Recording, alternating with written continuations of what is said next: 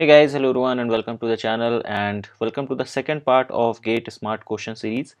And I'm really happy that you guys have showed such a response to the previous video and you like the concept, and yeah, I'm really thankful for that. And that's why I'm continuing this particular series. This is the second part of it, and today in this video we are going to take a question from quantum chemistry and basically from the operators and commutation. Now this concept is something which everybody studies when they are going to start their quantum chemistry chapter. This is something which everybody does, but the question which we are going to discuss tonight is a little bit different from the usual type of question which we get from operators and commutations, right? Now before going into the question, as in the previous video we have done, I have given you a homework and I said that I will discuss that in the next part. So yes, let's discuss that. The question was that find the ground state term for the cobalt ion in COH2O6 plus 3. This is a complex which are given with. So here cobalt is in plus 3 oxidation state. All right, plus 3 oxidation state, that means it's a D6 system.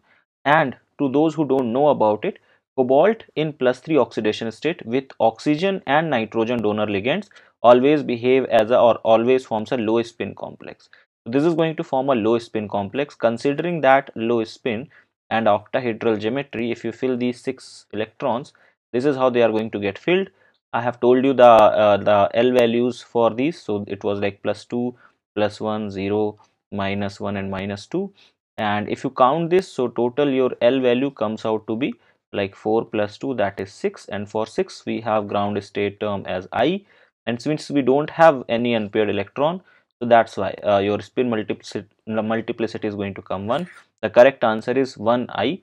Many of you have answered it correctly, and like that's great that you have understood the concept. And those who were not able to answer it, now you got how to be done, how this is to be done. Many people get confused that whether it will be low spin or high spin. So that thing should be very clear to you, that in cobalt with plus 3 oxidation state with any nitrogen or oxygen donor ligand, nitrogen donor ligand can be like NH3 or EDTA or any ligand which is nitrogen donor. Oxygen donor like water is there, then you have like oxalate. All these ligands, with all these ligands, this cobalt in plus 3 state behaves as a low spin complex. All right, so that's why it is going to be filled like this, and this is going to be the correct answer. I hope you understood. Now let's take the question which we are going to discuss tonight. So here's the question. It says that if alpha Sx Sy minus Sy Sx alpha is equals to IH cross square A, where Sx and Sy are spin angular momentum operators, and alpha, this is basically the ket vector, is spin up eigenfunction, then the value of A is. Now those who are very beginner in this, those who don't know about this at all, this notation is called as Dirac notation, and I have made a video on this. Okay, so a video on Dirac notation is already there, and you can click on the I button and you can watch that particular video in case if you want to understand. It's super simple concept. That's the only thing is that it looks little scary, so that people just get scared about it, but it's very simple. Okay, coming back to this. So there are 2-3 informations which we have in the question. First of all, we are given with that this Sx and Sy are spin angular momentum along x-axis and along y-axis. Alpha is basically a ket vector and it's a spin up eigenfunction. They are asking the value of this A. All right. Now, before going into that, before explaining it, let me tell you few information about this. So in quantum mechanics, we have two types of spin, like basically Fermi ions, those particles which follow Fermi Dirac statistics. Don't worry about the terms. These sounds very scary, but these are very simple things. Basically, I'm talking about electrons. Okay, so they have like two spins. They can either have plus half spin or they can have minus half spin. Now, we all know that, and we have been doing this in organic and inorganic chemistry. But in quantum chemistry, they are written in the terms of operators and all. So we are given with two operators. There is a two operator system, or like we have two eigenfunctions, not operators actually. These are eigenfunctions. These are called as alpha and we have beta. Okay, so these are two eigenfunctions. Okay, these are two eigenfunctions, and they are eigenfunctions of only Sz operator.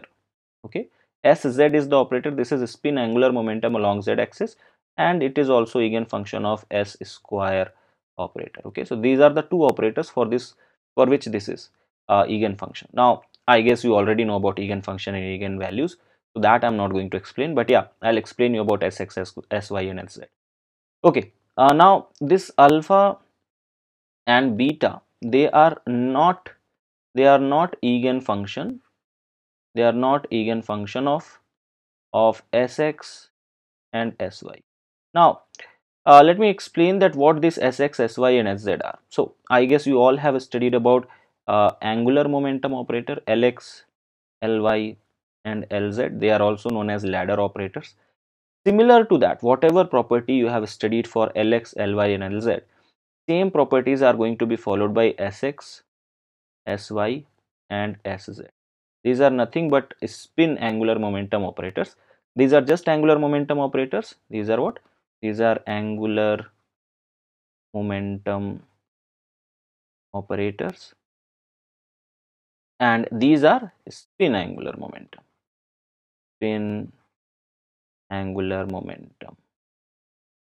operators. Okay. Now whatever you are going to whatever values you are going to get with these angular momentum operators, same values or same thing are going to be followed by spin angular momentum operators. So I guess you have already studied about this part, that if you take commutation of two angular momentum operator, let's say Lx and Ly, so the value of them is equals to IH cross Lz, right? I guess this everybody of you knows. If I change the value, if I make it like Ly and Lz, then the value will be IH cross Lx. Similarly, if I take Lz and Lx, then the value will be IH cross Ly. Now if I change the order, and if I make it, instead of Lx Ly, if I write down it as Ly Lx, then the value will be same, just the sign will be changed. It will be minus IH cross Lz. And same goes for others also. If I make it Lz Ly, this will become minus IH cross Lx. If I change this Lx Lz, this will become minus IH cross Ly. Okay, so that's what this is. Now as I said, that similar trend or similar thing is going to be followed for spin angular momentum operators as well. So that means if I do Sx Sy, what should I get? I should get IH cross S. Okay, now this is something which we are going to use to solve this particular question. All right. Now as I said that alpha and beta are eigenvalues of Sz and S square. So of course, these are eigenfunctions of Sz and S square. So they will be having some eigenvalues as well, right? So if we have eigenfunctions, we will be having eigenvalues. So let me tell you about that also. So as I said that alpha and beta are eigenfunctions of Sz and S square. So of course they will be having eigenvalues.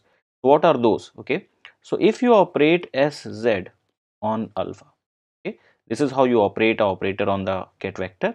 So what you are going to get is half H cross alpha, and when you are going to operate Sz on beta, in that case you will get minus half H cross beta.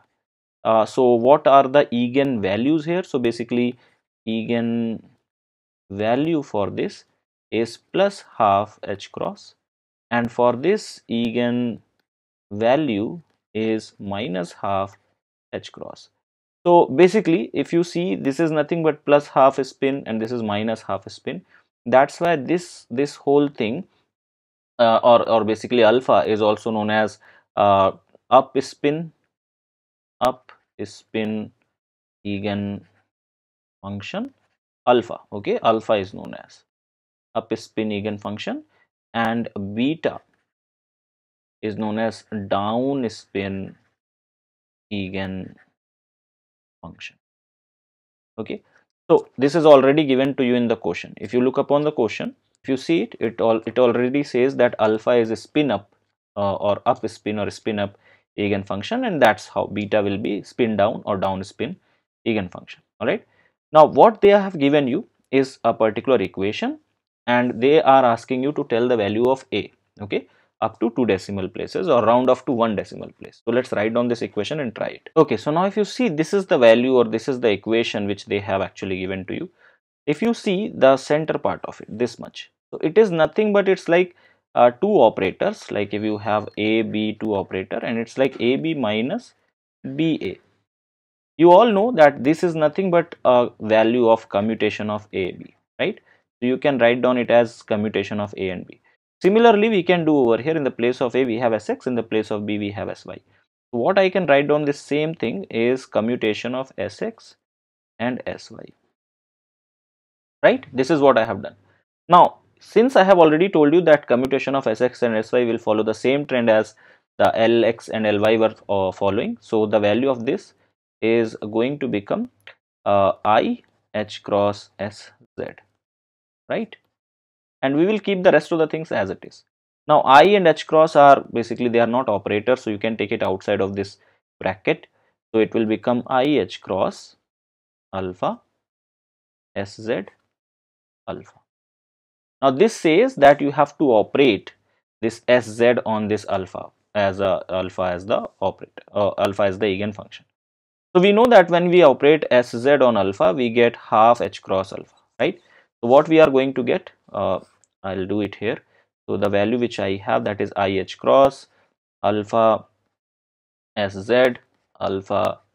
So in the place of this much, I can write down from here, that is, it will become I h cross, this is alpha. The value of this will become half h cross alpha. Now again, this half h cross will be taken outside and it will become half I h cross square, and I will be having alpha. Now since this is a equation, or this is the condition for normality, and alpha is a spin up eigenfunction which is a normalized eigenfunction, so the value of this much thing will be equal to 1. So what we are going to get, we are going to get this whole thing equal to half I h cross square, right? So this is what we have got. So the value of this whole thing on solving, we have got half I h cross square. Now what you have to do is you have to compare it with the value which is given to us. Just you have to compare these two things. On comparing, what you are going to get, see, this is also I h cross square, this is also I h cross square. Here you have a, here you have 1 by 2. So basically what we can say is A is equals to half, or in decimal you have to write down, so that is 0.5. So that is going to be the correct answer. 0.5 is the correct answer for this. So how did we solve this question? We have done we have used two concepts. One was the concept of commutation, which is used in order to convert this thing in the form of commutation, and then that's how we do it. And second thing is the condition or the concept of operators. We should know how these spin up, or basically these spin operators, spin angular momentum operators work, and that's how we have solved this up, and this is what value we have got. So I guess you have understood how to do this question. It was pretty simple actually. So the thing that these operators, these Sx and Sy operators are not explained as such, or they are not being taught as such in the classes. That's why this question was a little bit a smart question from GATE, and they have not, like, this is nothing like something out of the box. It's the same concept which you have studied for the angular momentum, but just asked in the term of spin angular momentum. So the correct answer is 0.5 for this particular question. I hope you got it. Now the time is for the homework for this particular video. So here I have tried to twist the question a little bit. This is the homework question for this particular video. It says that if beta, okay, now beta is our like function, eigenfunction over here. So if beta sy sx minus sx xy beta is equals to I h cross beta. Now be very careful with what I am writing. I have not copied and pasted everything from the previous question. I have changed things a little bit, okay? You have to be smart enough to understand that what changes have been made and how the answer will come up, okay?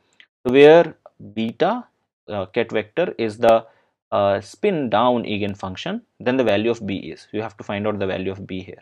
In the same way, just how we did for the value of a, you have to do for the value of b, but make sure that the things over here are changed. I'm giving a hint over here, okay? Be very careful what is being changed, and use the logic, use the concept which we have discussed in the video itself. You can rewatch the video if you have missed something, and then try to solve it. I will be looking for your comments. I will be looking for your answers in the comments down, right? So that's it for this video. Thank you so much for watching. I will see you in the next one. Till then, have a great day. Bye bye. Take care. Hey guys, so I teach live on Unacademy Plus platform. Here I teach for the CSIR UGC NET category. and you can follow me over here for regular classes. You can access my free classes as well as my paid classes on this particular platform. The classes which are free, you can get that under the section of special classes, whereas in order to access my paid classes, paid live classes, you have to take Unacademy Plus subscription. So do make sure that you take the Unacademy Plus subscription to access all my paid classes, which are quite organized. The whole syllabus is being completed over there and the classes are quite regular over there. So make sure that you take an Unacademy Plus subscription by using my referral code, that is N_Huda. That's it for this. Thank you so much.